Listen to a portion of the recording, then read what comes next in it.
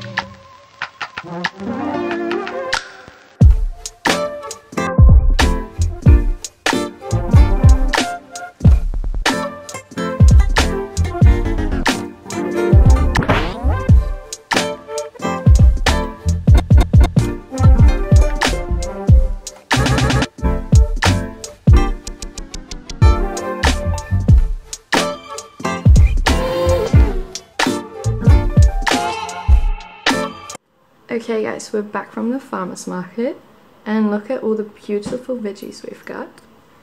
We've got some celery, onions, some tomatoes, look at how beautiful they are. We've got some leek, some purple carrots. I'm actually really excited to use them today because I've never had them before. We've got cauliflower, broccoli, some potatoes, fresh thyme, radishes, they're actually massive, pears, and look at these cute little avocados. I've actually decided to make a vegetable soup, so let's do it. Okay, first things first, I started off by washing all my vegetables and peeling the potatoes.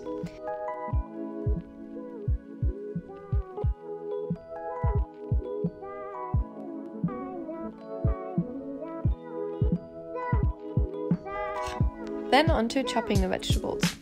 I obviously didn't use all of this bunch of celery for the soup, but since I feel things like celery go off quite quickly, I cut up the whole bunch and stored leftovers in airtight containers in fridge and freezer.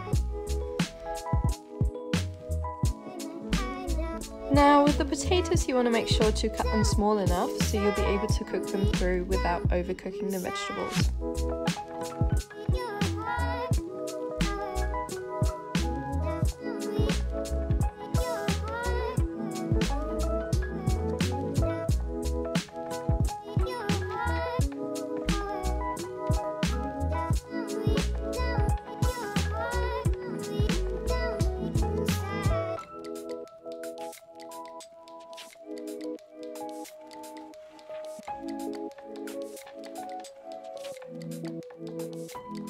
In case you didn't know, the broccoli stem is actually fully edible as well, so make sure not to throw it away.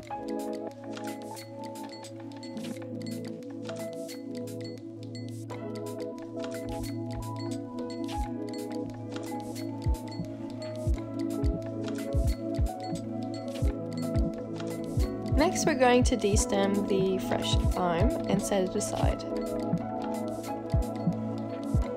Now with the garlic and onion, I always chop them up last, as otherwise I'd have tears in my eyes throughout the whole process.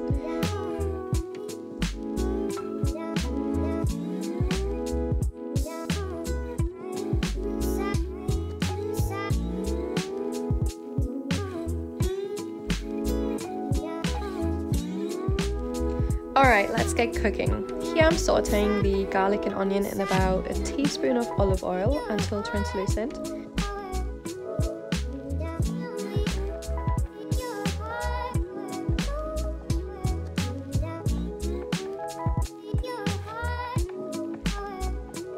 Then I'm adding the potatoes to saute for a little bit before I add all the vegetables.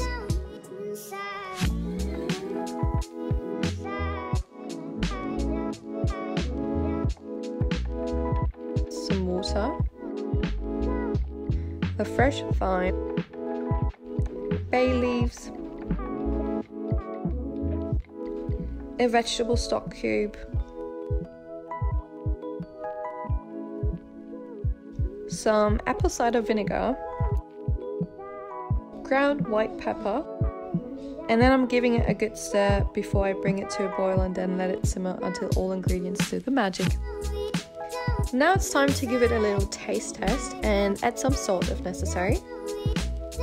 Last but not least, I'm stirring in some rinsed butter beans and it's already time to plate up.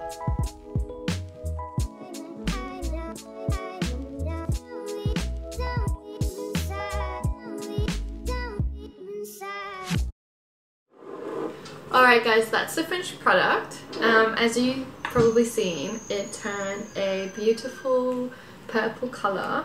That's because of the purple carrots. And I'm just going to do the taste test now.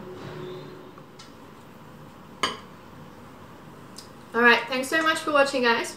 If you liked the video, you know what to do, and I'll make sure to leave the full recipe down in the description box.